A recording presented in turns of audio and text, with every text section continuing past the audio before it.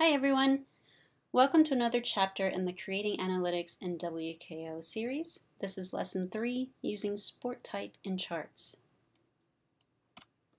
There are a couple options for specifying sport types when you display charts and reports. The easiest way is to use just regular charts and then select the sport types you want in the sport picker at the top of the right-hand Explorer, or RHE for short.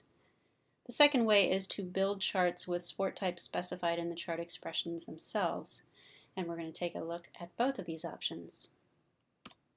The sport picker is at the top of the RHE, and this is where you select the sports that you want to show on charts and reports. It also affects the RHE. For example, if we only had bike workouts selected, it would show us the quantity of bike workouts in the date range here. Because we have all workouts selected, we can see that there are 91 total workouts in this date range in the last 90 days. It does not affect the hero bar, just the charts and reports and the RHE itself. Also, it will only show the sports that the athlete actually participates in.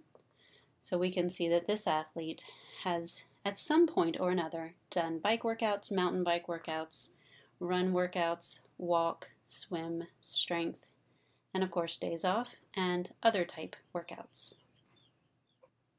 Alright, let's talk about building what we call open charts, which are not limited to any specific sport type.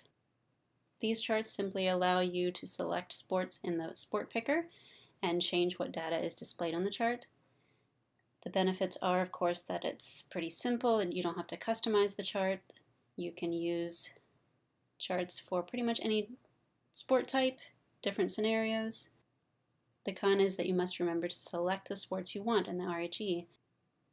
If you have some sports deselected, you may notice that some charts appear blank. Just remember to check what sports you've picked. As an example, here is a report that shows the duration of workouts, the sport type of workouts, and the subsport of workouts. We're looking at the last 2 weeks of data. All the sport types are selected, so we're seeing bike workouts, other workouts, and we can see that some of the bike workouts are mountain bike workouts. If we deselect road bike, now we see only mountain bike and other sport types. And if we deselect mountain bike, we see only other sport type workouts. We can see that this athlete does not have any run, walk, swim, strength, or days off in the last 2 weeks. So you can see how selecting and deselecting sport types changes what data is displayed on your charts. Okay, let's talk about building charts with sports specified right in the chart itself.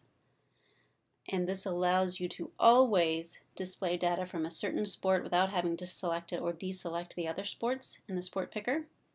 It is especially useful when you want to compare data from different sports on the same dashboard or chart at the same time. The cons are that, of course, it takes more customization and you need to create multiple charts or data series for different sports.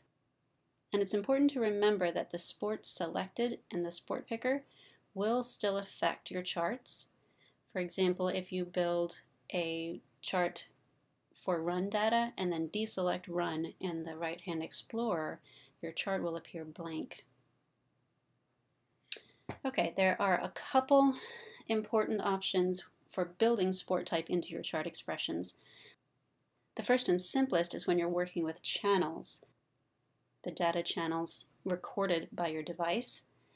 In this case, when you are building a report looking for the data channels, simply add a sport type right to the channel name. So for example, power, cadence, heart rate, and speed are data channels recorded by your device. Simply add bike to make it bike power or run to make it run power, and the chart will pull power data or cadence, heart rate, speed, whatever you've specified from that sport only. If you download the handout for this tutorial, you can click on this link to see a list of all the channel variables you can use this sport type with.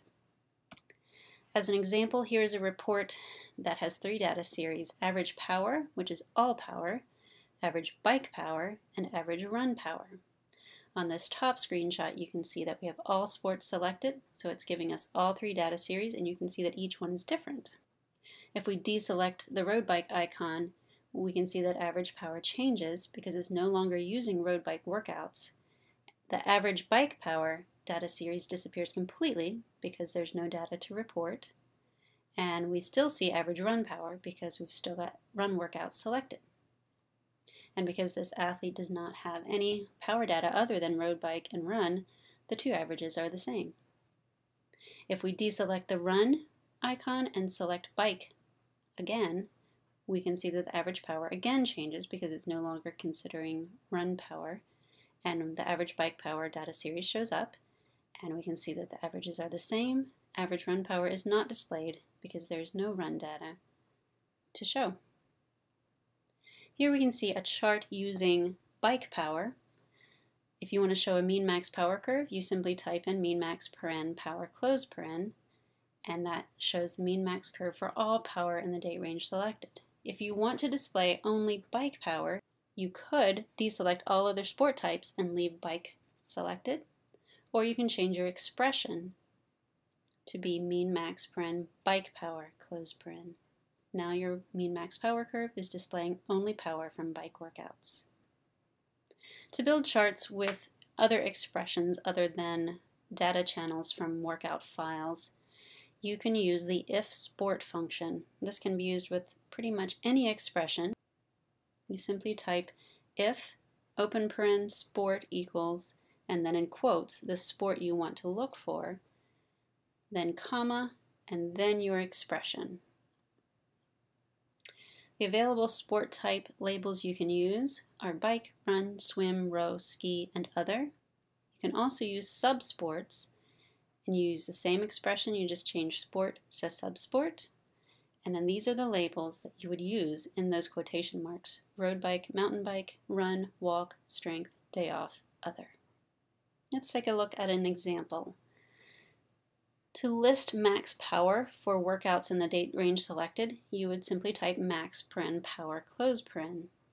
But if you want to limit it to run workouts only, again, as we talked about before, you could deselect all sports except for run, or you can modify your expression to use the if sport function. Here you can see that we've got if sport equals run, comma, and then your expression, which is max power. It is important to remember to preserve whatever parentheses were in the original expression. And now we can see that on this report it displays only run workouts. Here is an example of what happens when you deselect the sport you've specified in your chart. Obviously we built this report to use only run workout data. We have now deselected run in the sport picker, and our chart is blank. So if you've got blank charts, be sure to check what sports are selected and deselected and how the chart expressions are built. The handout for this tutorial is linked in the video description. You can download it and click on these links for more information, or just visit WKO5.com for guides and tutorials and tons of information. Thanks so much for watching, and stay tuned for Lesson 4.